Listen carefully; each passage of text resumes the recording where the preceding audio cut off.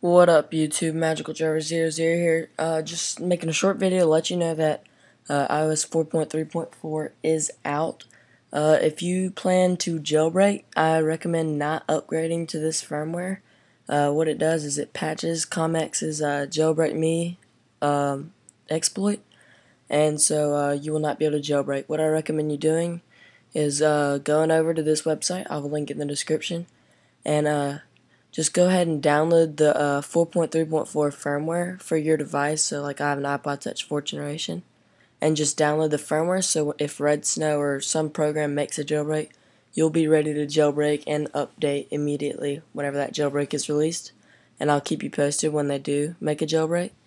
And also I'll give you a link right here to save your SHSH blobs. This is so that if you do update to 4.3.4, you can downgrade, and they have a whole tutorial on how to do it and where to download your stuff. So thanks for watching, and peace.